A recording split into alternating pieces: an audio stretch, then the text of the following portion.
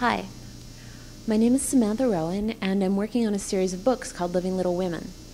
It's a coming-of-age novel about a girl named Sarah Conrad who grows up guided by the values in Little Women. The school that Sarah goes to is a Quaker boarding school, and today I'm going to talk to you about why I decided to send Sarah to a Quaker school. Quakerism is a type of Protestantism, and it's like other forms of Christianity. Quakers celebrate Christmas and meet every week, but Quakerism is a little different because there are no ministers or sermons at their meetings. If a person has something to say, they just stand up and say it, and the other people are there to listen, think about what they said, and support that person. When Sarah goes away to school, she doesn't know what to expect. Because most readers aren't familiar with Quakerism, they don't know what to expect either. I thought that this would help people to identify with Sarah. Also, I went to a Quaker school and it left a very big impression on me.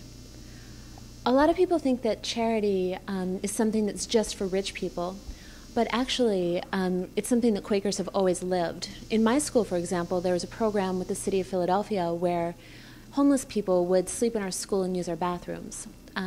That's the kind of spirit that I thought was a good backdrop for the kind of school that Sarah was going to be going to, especially when you think about all the tension that rises between the characters throughout the book. The most obvious example of the tension is in Sarah's relationship with her roommate Marnie. Marnie's pretty easy to dislike. She's rude, she's childish.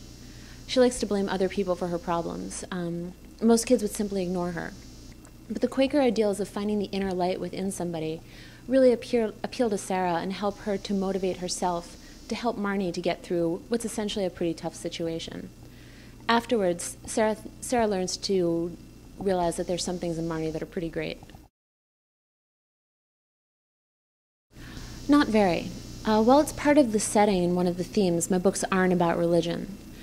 The main driver is in the name of the series. It's about how a young girl who's come can live her life according to the principles in Little Women.